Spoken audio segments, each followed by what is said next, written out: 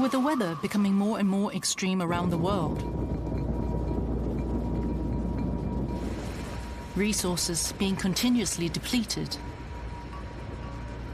trash piling up into mountains, and debates on environmental issues still ongoing, our environment is only growing more and more unsafe, so much so that it may even be hazardous to our health.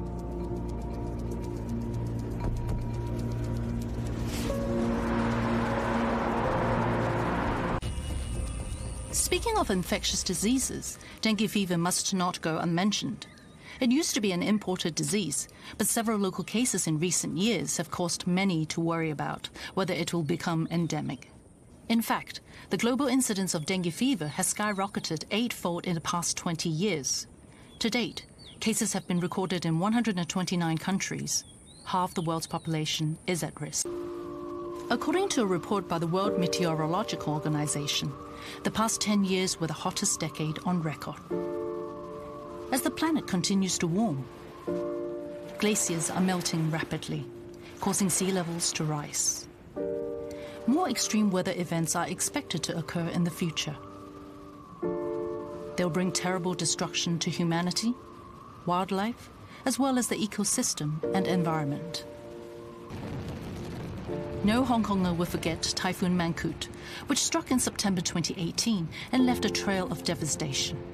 Storm surges caused severe flooding in multiple districts and more than 60,000 cases of tree failure, resulting in over 20,000 tons of yard waste, which paralyzed travel. Due to climate change, Hong Kong's summers are getting hotter and hotter.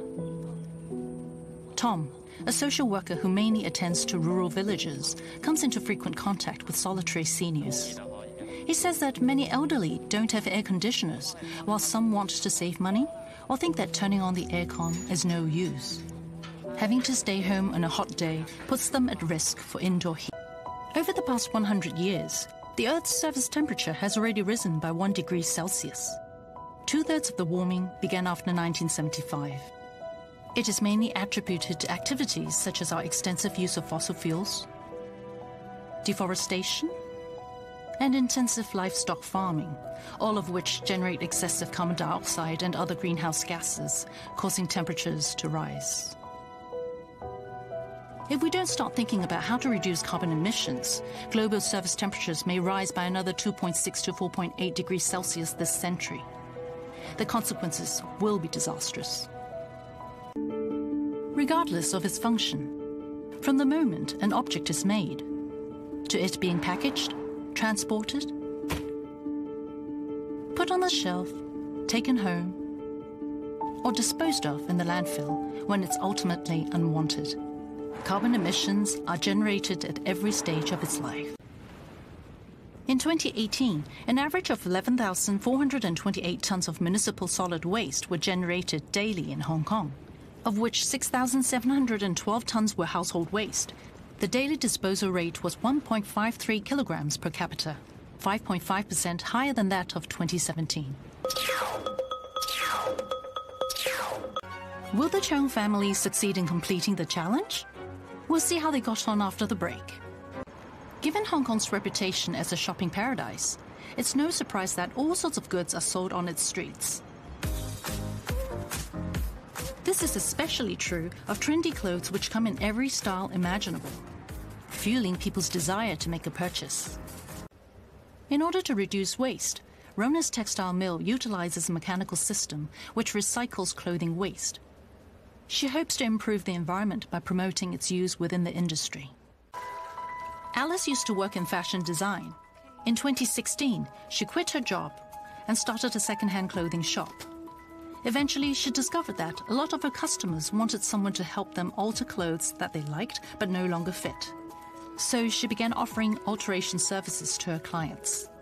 In recent years, she even started teaching alteration. So long as we're willing to go the extra mile, we can reduce the amount of waste in every single aspect of our lives. For instance, bulky furniture and electrical appliances that are past their prime can also get a new lease on life. In the coming episodes, we'll look at how microplastics are contaminating the ocean and the seafood we eat. Wet wipes are actually made of plastic and not paper. Will knowing that make you use less of them? Hong Kongers don't really like using second-hand electronics. When they break down, they'd rather buy new ones than get them fixed, resulting in more and more. Protected by natural barriers and away from effluents of the Pearl River, eastern waters are major coral growing areas in Hong Kong. According to the Agriculture, Fisheries and Conservation Department, coral coverage at survey sites can be up to more than 80%. There are 900 coral species in the world. 1/10 of them can be found in Hong Kong, totaling 84 species. Coral is not just a living organism. It is also a food chain ecosystem, providing food and habitats to marine species. Indeed, corals are an important source of protein for human beings. However, we keep polluting the ocean.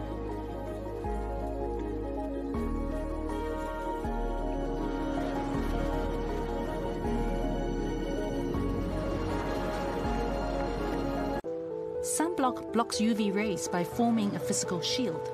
It is thick and may look white on skin. Sunscreen contains chemical compounds to absorb UV rays. It is relatively thin and sheer. Most products on the shelf are sunscreens. Sunscreens contain artificial chemical compounds. This causes increasing concerns for scientists. They contain chemicals like benzophenone 3, BP3, and ethyl hexyl methoxycinnamate, EHMC. Enter the sea, they will affect coral growth and even cause coral bleaching. Palau in the Pacific Ocean, rich in coral reefs, has banned the use of sunscreens containing hazardous UV filters from 2020. Hawaii in the US has also announced a similar ban from 2021. In Hong Kong, there is no similar regulation yet. Are our waters and corals not being affected? Dr. James Lam, Associate Professor, Department of Science and Environmental Studies, the Education University of Hong Kong, and his research team specialize in studying contaminants in the ocean and their effects on the marine ecology, in particular contaminants of emerging concerns. 5 years ago, they started a study on the effects of UV filters in personal care products on local corals. Dr. Lam explained that he is concerned of BP3 because of its high toxicity. With such high toxicity and concentration of UV filters in Hong Kong waters, are corals in Hong Kong being affected? To know the impact, Dr. Lam and his team collected specimens of corals, sediments, and water in eastern Hong Kong waters for laboratory analysis.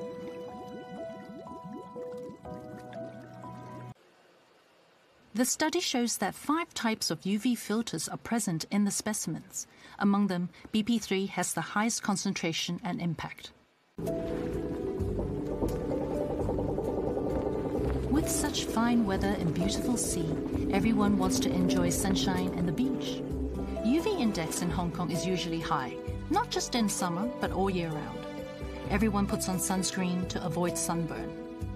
How can we protect ourselves without actually contaminating the ocean? Let's look at sun protection from another perspective. According to the Environmental Protection Department, the overall compliance rate for water quality objectives of Hong Kong waters is 88%. Among the eastern, central, southern and western waters, water quality of deep bay in western waters ranks the lowest, while those of central and eastern waters rank the highest. In eastern waters, where most corals grow, Mers Bay and Port Shelter in Sai Kung, compliance rate is 100%. In Tolo Harbour and Channel, compliance rate is only at 79%. Tolo Harbour waters includes Tolo Channel, which extends to Mers Bay on the east. It is the harbour's only gateway to the sea. Tolo Harbour is a shallow, semi-enclosed water body, which is essentially landlocked. So water exchange is inferior to Port Shelter. Chinese University's Marine Science Laboratory by Tolo Harbour has been performing studies on local coral. Professor Ang Put Jr. grew up in Philippines. He had been studying corals in Southeast Asia prior to joining Chinese University in 1994 and carried on studies of corals in Hong Kong. He learned from documents that underwater world of Tolo Harbour has changed substantially after 1980.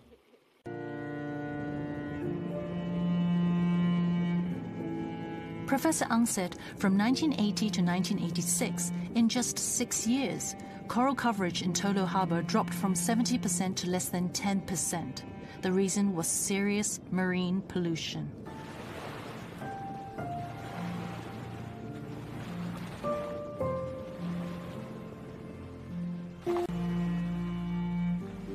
In the mid-1980s, the government implemented the Tolo Harbour Action Plan, which includes control of livestock waste, discharging export of treated sewage effluents into Victoria Harbour instead of Tolo Harbour, and extending village sewerage in the water catchment area.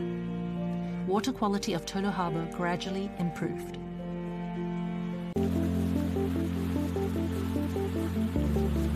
How to help? They launched a coral restoration project. Apple was a researcher in Professor Ang's team. Later, she succeeded the project. Restoration is a long process. It starts from breeding. They breed corals by both sexual and asexual reproduction. Asexual reproduction involves collecting coral fragments from the sea. Sexual reproduction is performed by collecting gametes and breeding them in the laboratory.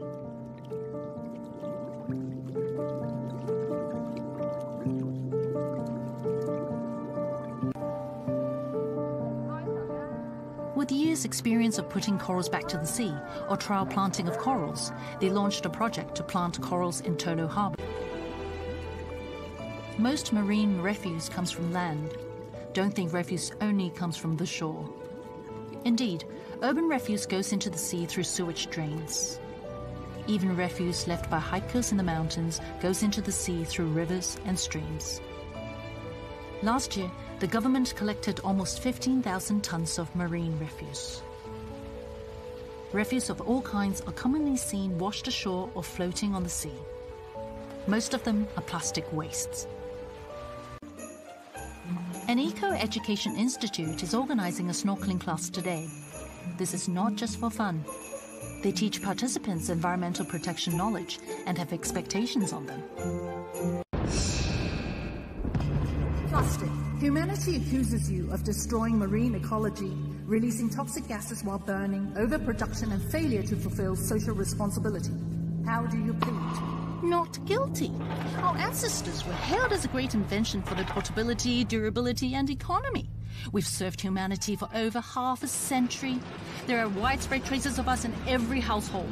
It's not my fault that I wasn't made into someone's beloved cup. Humans are the guilty ones for dumping us after they're done with us. I have footage from when I was alive as evidence.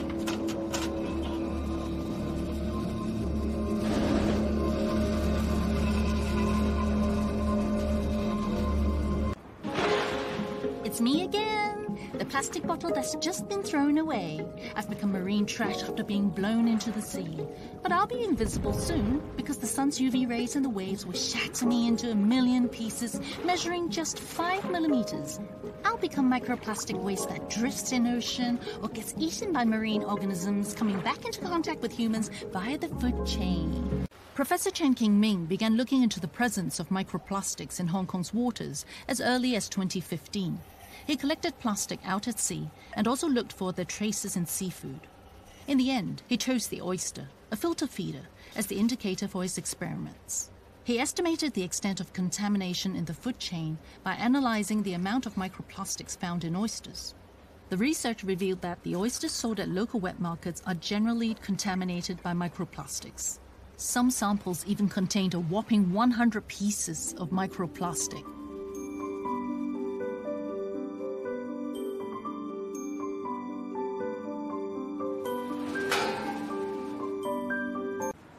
The professor said that various studies have shown that microplastics are present in mollusks, crustaceans, and even fish.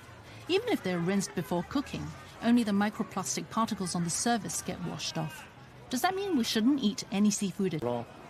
The professor pointed out that even if we do consume microplastic particles, 90% of them will be passed out of the body through excretion. However, what he's most concerned about is that microplastics will introduce harmful substances found in seawater into the body and cause unknown illnesses. Researcher YY works in food inspection.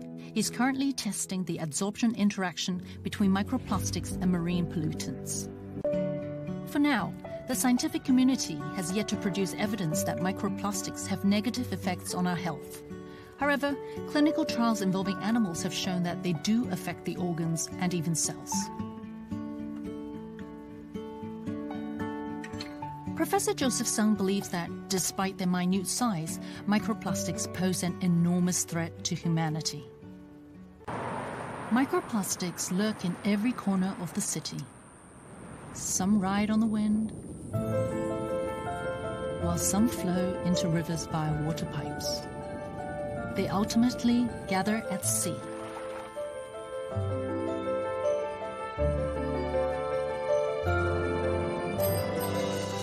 In 2015, Dr. Zheng Xiugin began conducting research related to microplastics. He compared the amount of microplastics collected at 20 beaches in East and West Hong Kong and found no significant differences between them.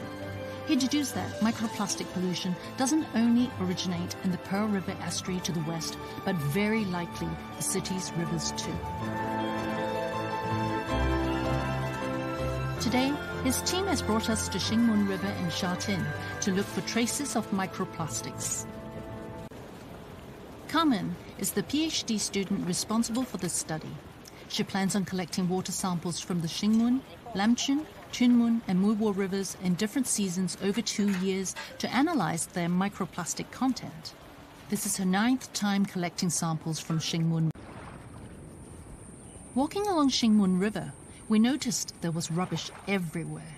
Plastic bags, water bottles, and even marks.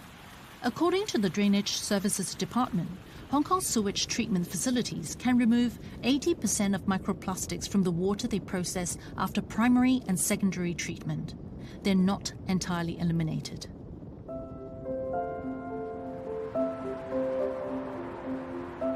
Synthetic fibers are found in most clothes. This means that both you and I may be indirectly complicit in marine pollution. According to data from the International Union for Conservation of Nature, 35% of microplastic pollution is attributed to synthetic fibers. Edwin's team began exploring how to recycle synthetic fibers using high-temperature and high-pressure technologies in 2015 so that discarded clothing can be reused as yarn, thereby reducing the amount of pollution caused by wastefulness. Rise of food delivery platforms coupled with COVID-19 outbreak, takeaway has become popular. Plastic tableware is being disposed of at alarming rates. A Green Group conducted a survey in April 2020.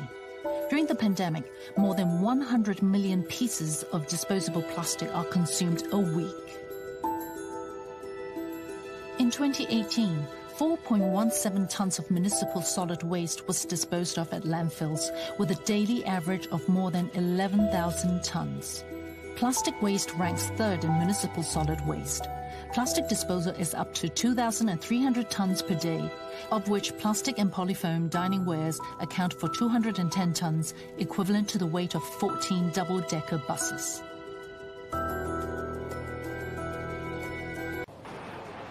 Takeaway has become so popular.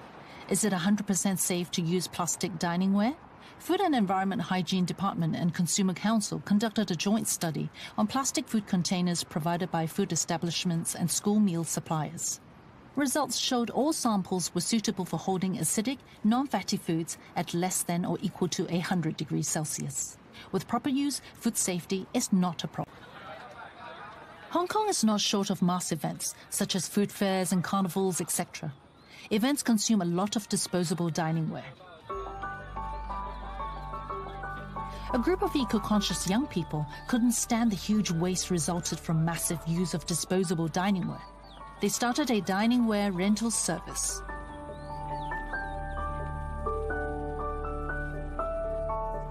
Judith let us visit their warehouse today. With 3 years' effort, Judith's company started with 30 sets of ceramic diningware, growing from serving small parties to marathons and even large-scale carnivals, estimated to save 500,000 pieces of disposable diningware. Paul is a Taekwondo coach born in the 1990s. He teaches at schools and sports centers. Since a year ago, he has been living solo and doing all domestic chores by himself. Can he beat our zero disposable challenge? Even with a good cause, under the pandemic, Wayne had to temporarily switch from reusable diningware to disposable. This program has conducted a survey on the use of wet wipes. It reveals that around 20% of survey participants used 10 to 19 pieces of wet wipes in the past 7 days. The amount is not small. In the UK, the wet wipes problem is even worse. Some British used to throw wet wipes into the toilet. Non-biodegradable wipes caught fat and grease in the sewer, formed fatty masses and caused blockages. A study in 2017 shows that among all sewer blockages in the UK, more than 90% are wet wipes.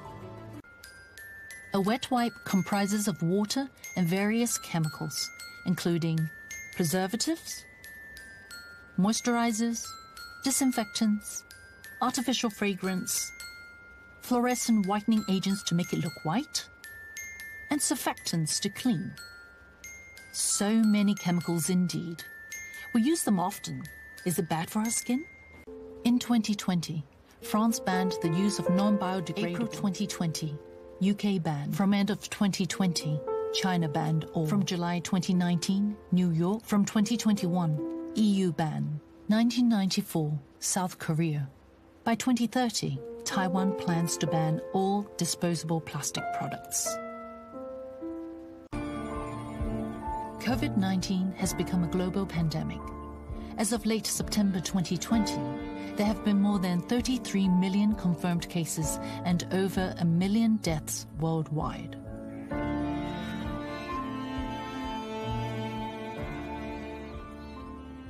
The WHO has been promoting the healthy cities concept in recent years, but rapid global environmental changes pose various challenges to the well-being of our cities.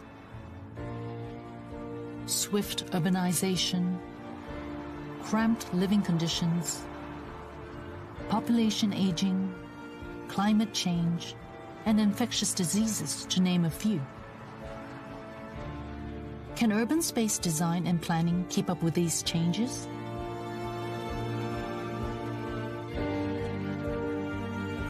In 2003, Professor Joseph Sung fought against SARS on the front line.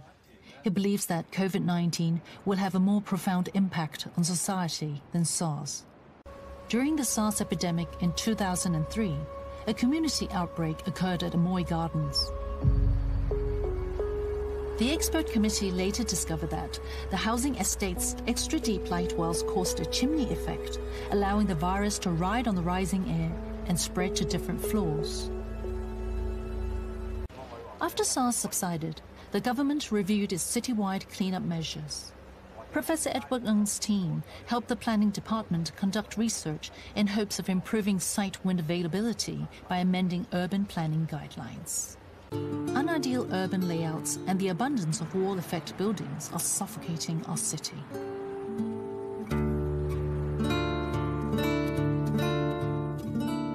In light of this, Professor Ng introduced the use of the Urban Climatic Map, which originates in Germany, with the aim of obtaining scientific data that can serve as guidance for urban planning. Apart from using scientific data to improve living conditions, architects can also create healthier living spaces through design. Ada is a seasoned architect. Before retiring, she was the Deputy Director of Housing of the Housing Department, responsible for public housing development. One of Ada's most memorable projects is the redevelopment of Soho Estate. 14 years passed between the initial surveying and the completion of the second phase. The redevelopment of the entire estate enabled Ada to make use of the latest technologies in determining the direction of the prevailing wind, resulting in a building arrangement which facilitates optimal ventilation. The greenhouse effect is causing global warming. In Hong Kong, extreme precipitation events are becoming more and more frequent.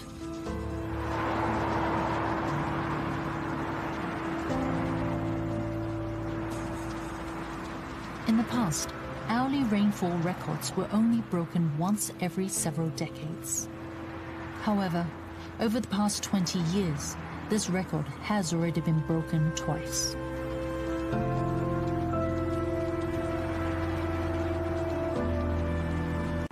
The sudden increase in rainfall volumes may overwhelm our city's drainage systems.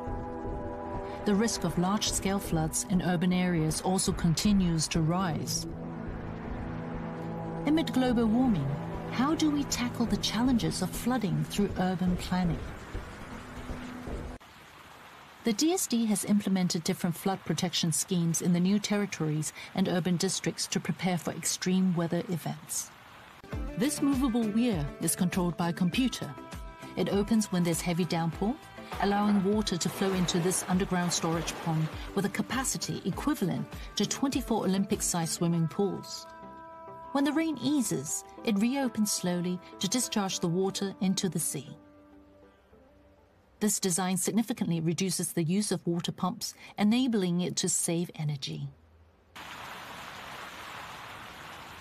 Over the past 26 years, the DSD has eliminated a total of 126 flooding black spots through various drainage improvement projects. Works are also underway at the 5 remaining sites. Apart from flood protection, it's also hoped that next-generation stormwater management concepts will also enable water harvesting to maximize resource use. Consequently, researchers are looking into other potential uses of stormwater. At CIC Zero Carbon Park, architect Tony gets to try out various new green building technologies. Through testing them, he hopes to find viable solutions to tackle climate change. Hong Kong is a small place. Only a quarter of its land is developed. Most population and buildings are concentrated in urban areas, making it one of the most densely populated cities in the world.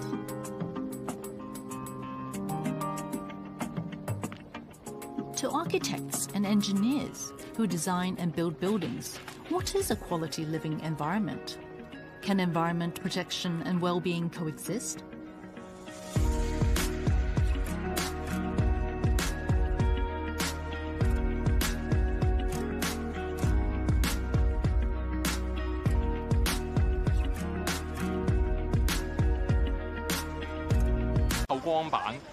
Tony is a green architect. He designed CIC Zero Carbon Park in Kowloon Bay, the first zero-carbon building in Hong Kong. He created spaces there to pilot test new technologies in green architecture. Today, I'll show you the Hong Kong office of an international property group and share their insights in creating a healthy indoor environment. I know this is the first Hong Kong project accredited with both Leadership in Energy and Environmental Design, and WELL Platinum certifications. It does not look high-tech at all. Are there any secrets behind this? WELL covers 10 concepts: air, light, water, thermal comfort, sound, materials, movement, nourishment, mind or stress reduction, and community. Andrew is a building services engineer. His expertise is in enhancing indoor environment with technology. In addition to environment, food and water are also important factors to well-being. WELL requires the design of an environment to enable users to have easy access to healthy, nutritious food and clean, potable water. For example, this huge pantry is for employees to bring their own meals and eat here. Beverages in the fridge are all low or zero sugar. Wide varieties of fruits are provided throughout the day. The landlord of this service department wants a comfortable and healthy environment for the occupants. He asked Andrew to design an environment that fits the WELL concepts. Indeed, a well living does not necessarily cost you a lot. In the next part, we will show you how to live healthy even if you're home. We call her Aling. She's 25. She grew up in a subdivided flat. the poor living environment was a dominant part of her growing up. At 22, Aline consulted a counselor at university and was told she had depression. Corinne is engaged in mental wellness studies at the University of Hong Kong. In 2010, they launched a large-scale study on mental wellness. Over 5,700 persons were surveyed. Corinne randomly chose 1,000 cases for home visits to understand the relationship between living environment and mental wellness. Through the home visits, Corinne noted an important protection factor from people living in a poor environment. Aline rents a 2-bedroom flat with a friend. To her, having a private room decorated by herself is already a dream come true. It is worthwhile despite spending most of her salary. Dr. Chan thinks mental wellness is complex and affected by many different factors. To urban people, stress is an important factor to mental health. The effect of environment on people is largely subjective rather than objective. If you do not like a place, you cannot be happy in it, even if it is a palace. Corinne has lived in Tai Po for many years and is happy with the neighborhood. We may not have an ideal choice of where we live or the size of our home, but beyond the 4 walls, many things can add colors to our lives. Dalulin is a district council member where Corinne lives. Since elected in 2019, he injected green elements to many community events. Dalulin thinks community network, ecological environment, and even egrets in the nearby woodlands are all relevant to people's health. Hong Kong is filled with cars and people. You may not know it, but we're inhaling poisonous gases on a daily basis. According to the Headley Environmental Index developed by the School of Public Health of the University of Hong Kong, we were only able to breathe in clean air for less than half the year in 2019. Air pollution has led to an additional 130,000 days of hospital beds being occupied and 2.3 million attendances at our hospitals. Experts predict that air pollution increases the risk of stroke, heart disease, lung cancer, and chronic respiratory disorders, resulting in mass deaths. Coming in after high blood pressure, poor diet, and smoking, air pollution has already become the 4th leading cause of death in the world. In Hong Kong, 4 people die from air pollution every day. That's the equivalent of at least 1,700 deaths a year.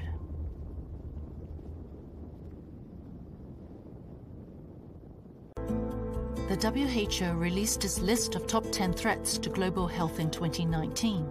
Air pollution is included and is considered one of the greatest environmental risks to health by the organization.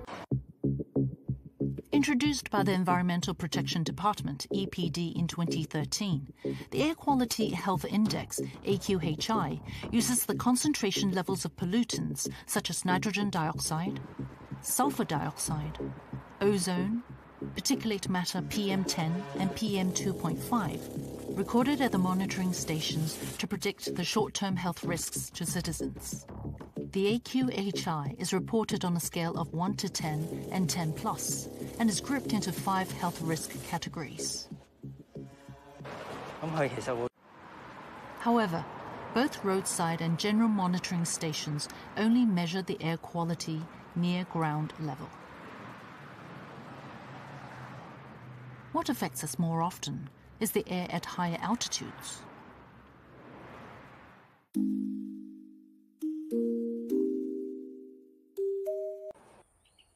To monitor the air quality at high altitudes, it's necessary to use a LiDAR to make vertical measurements.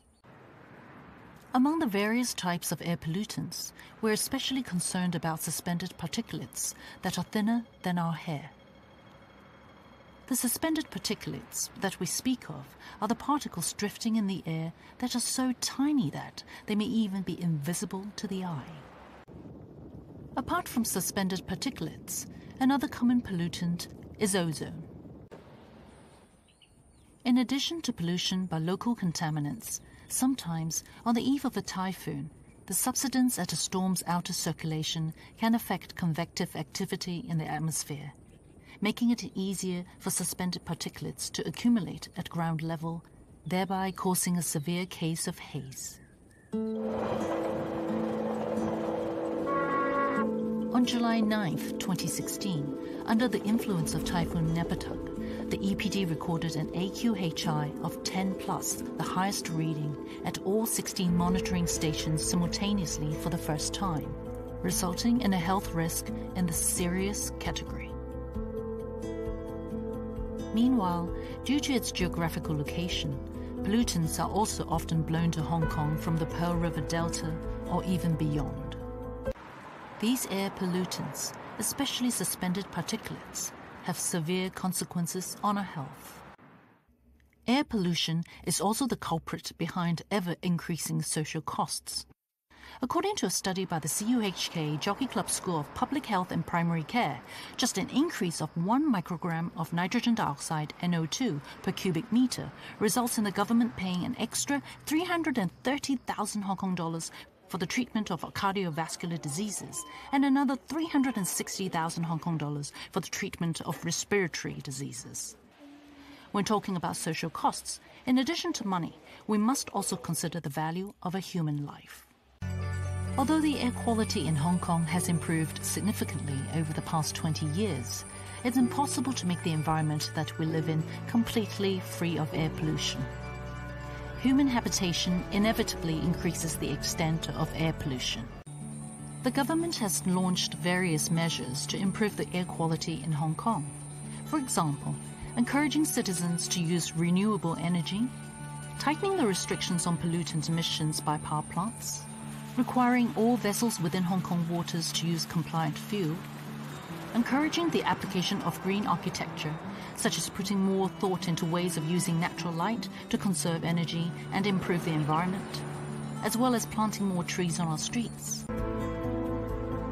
Yes, we can also change our lifestyle to reduce the emission of pollutants. Apart from using less air conditioning, can you also rely less on private vehicles and take public transport or even walk instead? We invited 4 groups of people to participate in this social experiment, including youngsters and the elderly. They either live or work in Sham Shui Po.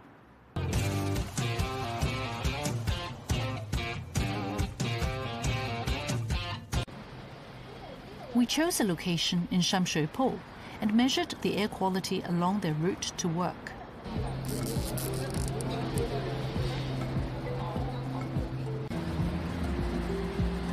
After gathering this data, we looked for other routes nearby which would enable them to reach the same destination and made measurements along them. Finally, based on the pollution levels, we designed healthier routes which we suggested them to take. When it comes to transportation, we all know that the bus is the source of one of the main pollutants, nitrogen dioxide. Although the government of the HKSAR once subsidized various bus companies to test the use of electric buses, due to issues such as the humid local climate, the large number of steep roads, and battery efficiency, the results were unideal. Some people think that it's unsuitable to cycle in Hong Kong due to the severe air pollution along its roads. Nonetheless, a group of people have chosen to ride to work. Despite the air on our roads being so dirty, why do they still insist on promoting the use of the bicycle? To solve the problem of air pollution, there are still many things that we need to do. However, our values and inclinations always determine our attitude towards life.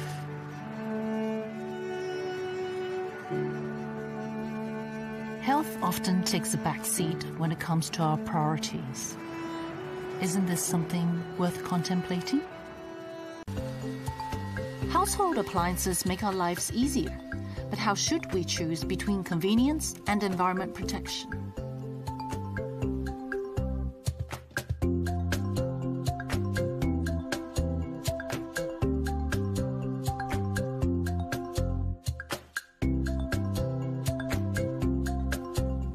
Mrs. Wu will move to a bigger flat shortly to allow more space for her child. Most appliances in this flat are working well, but Mrs. Wu will not take them to the new flat. Old appliances are to be disposed of. What about those newer ones? To understand eco-awareness of the public when replacing household appliances, our program commissioned Hong Kong Public Opinion Research Institute to conduct a survey by phone and online.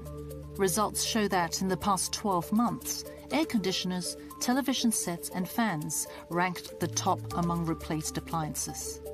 73% of respondents replaced appliances out of order, yet 23% of respondents replaced appliances in good conditions because they were old models. The survey also revealed that 60% of respondents would choose replacement over repair when a less than $500 appliance is broken. Respondents generally will consider repair only when an appliance costs more than $3,000. Community green stations collect small appliances and pass them to qualified recyclers. What about those big appliances?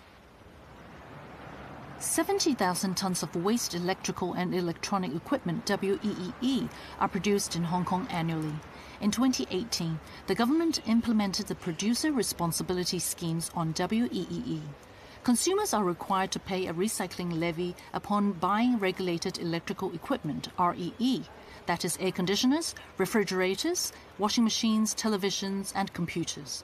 They can have free removal service to dispose of the old equipment later on, so it won't end up in landfill, killing two birds with one stone.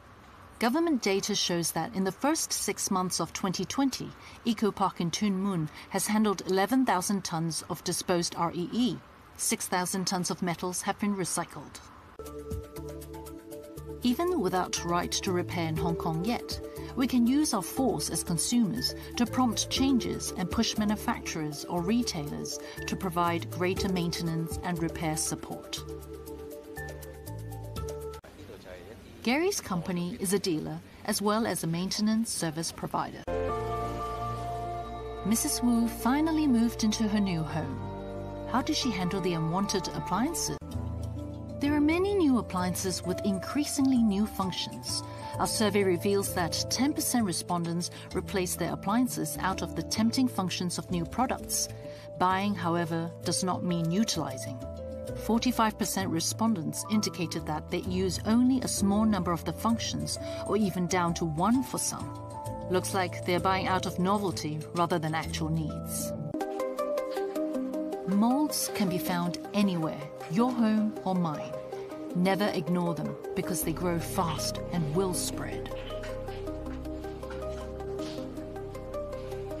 Circle has been living here for 3 years. Molds invaded the bathroom only a few months after she moved in. In 2019, mold was listed a parameter of Indoor Air Quality Certification Scheme for offices and public places. According to a guide on prevention and control of indoor mold published by the Environmental Protection Department, a molding environment may increase the risk of allergic reactions to people prone to allergy.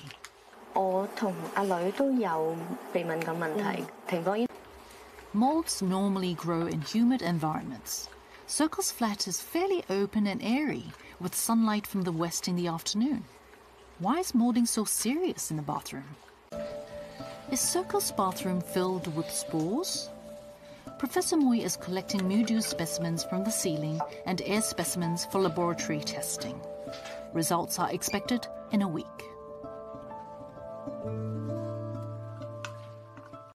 We are testing the effectiveness of a negative ion air purifier in 3 different environments. First, an enclosed glass chest. Secondly, an indoor domestic environment. Lastly, an outdoor environment. In the first 2 environments, we increase the dust amount by burning incense sticks. Air purifying effect is obvious in an enclosed environment. In reality, we do not live in an enclosed environment. Comparing with the enclosed environment, no obvious effect of the air purifier was noted in both the indoor and outdoor environments. In the outdoor test, I was wearing an air purifier while the professor was not. We used devices to measure the dust amount in our respective breathing spaces. Please check if you have any idle electrical and electronic devices. You can give it to someone who needs it. Think twice before you buy. If we keep buying only to fulfill our desires, the earth will end up paying the bills. The price is way too high. As the Chinese saying goes, having a good appetite is a blessing. Hong Kongers have always been foodies. But have you ever thought about how much food goes to waste each day as we enjoy all sorts of culinary delights? Is excessive eating and drinking good for our climate, environment, or health?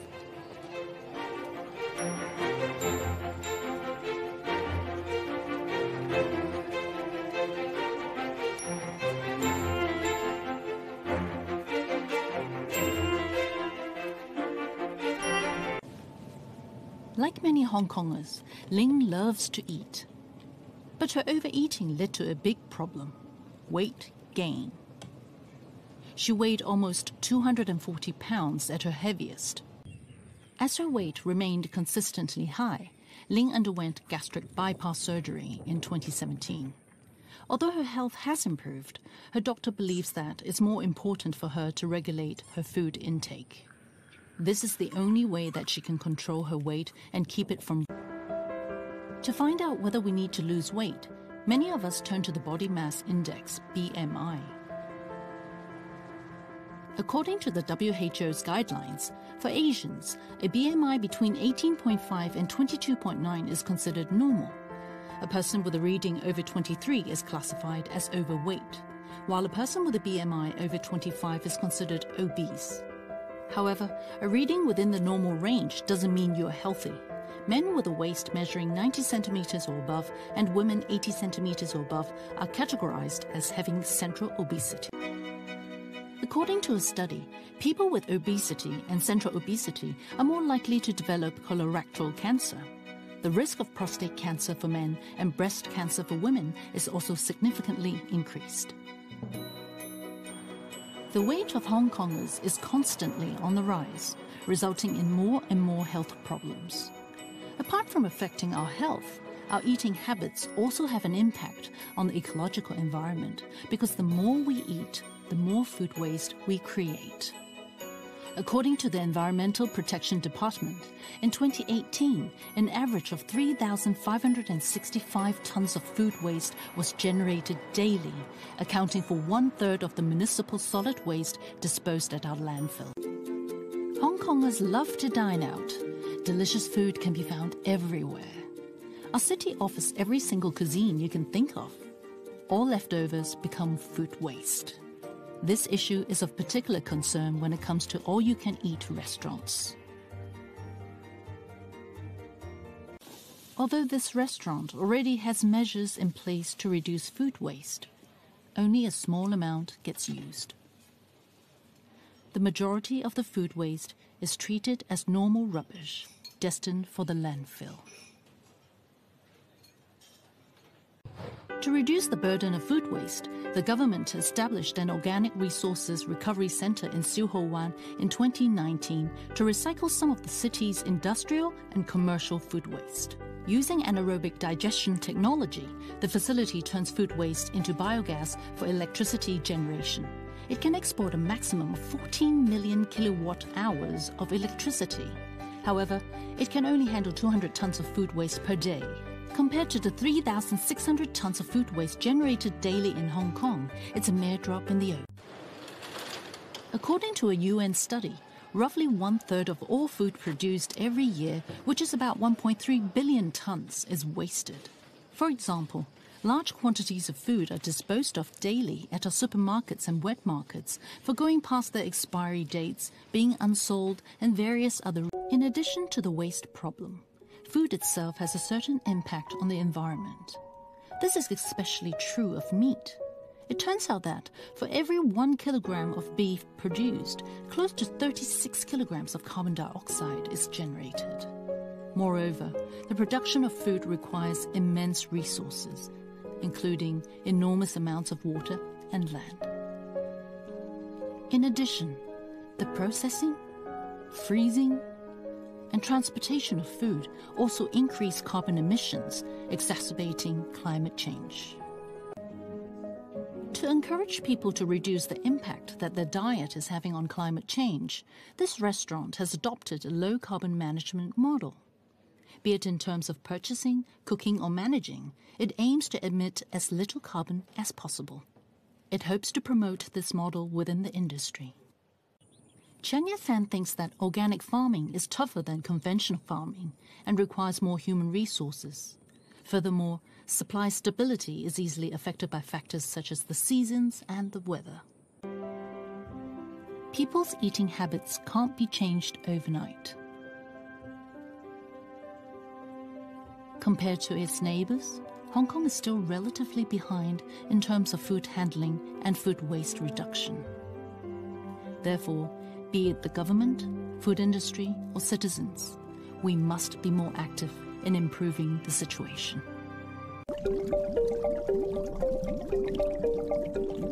According to the Food and Agriculture Organization, FAO, 156 million tons of seafood are consumed globally every year. In Hong Kong, the annual consumption is 500,000 tons. Its per capita consumption is 71.8 kilograms, which is the second highest in Asia. It exceeds the global per capita rate by 300%.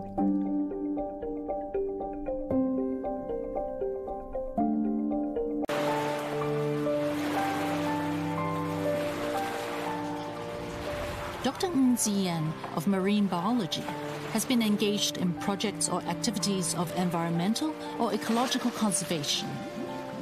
She said to understand local coral ecology, one could start from surveying coral coverage and reading various fish indicators. Hong Kong is a major coral reef fish trading center with an annual turnover of 7.8 billion Hong Kong dollars. Coral reef fish generally refers to fish living in areas between corals and rocks. They are large and eat smaller fish. They are at a higher level of the food chain.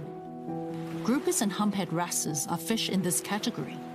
Studies show that common edible coral reef fish, such as comet groupers and high-finned groupers, are overexploited and at risk of extinction. If we continue to consume large coral reef fish without constraints, we are causing irreversible damage to the marine ecology. Actually, eating those valuable coral reef fish in large volume is not good to the environment and may risk Dr. Leung Ho Man, who studies environmental science and toxicology, shared some fish-eating tips with us. Although local consumption of fish is high, it is not easy to run a fish farm in Hong Kong. Today, Dr. Leung takes us to an accredited fish farm to understand their operation. Substitute cultured fish for wild-caught fish to some extent can slow down depletion of ocean resources. However, massive aquaculture may also generate other issues. Both wild capture and aquaculture are not always environmentally friendly. It is important to have effective regulation. Know the species, production method, and origin. To implement such a labeling system, Dr. Sadovi suggests starting with expensive coral reef fish. Recently, Dr. Sadovi's team has developed a mobile app for facial recognition to verify whether a humphead wrasse on sale is legally imported or not. They begin with humphead wrasse because it's an endangered species under regulation. The pattern on the head of each humphead wrasse is unique, so are the lines around their eyes. Facial recognition technology, therefore, can apply. Anyway, we should know more about the fish that we eat every day. WWF Hong Kong has published a seafood guide, so we can use the consumer's power to influence the fish market. In the seafood guide, surprisingly, eel and shrimp are listed as red. They are popular and widely available in supermarkets. Why are they red? To enjoy environmentally friendly and sustainable seafood, consumers inevitably need to pay more. There are restaurants willing to use sustainable seafood at higher costs. In this episode, we have looked at wild captured and cultured marine fish. Both of them have certain impact on the environment and marine ecology. Nature provides us with many resources. However, if we keep consuming them without control, we will end up losing the precious marine resources. Being a consumer, are we willing to pay more for better management? Can we use the power of the consumers to maintain an environmental friendly, healthy, and sustainable production model? Only by doing so, we can continue to enjoy the comfortable environment and delicious food that nature gives us.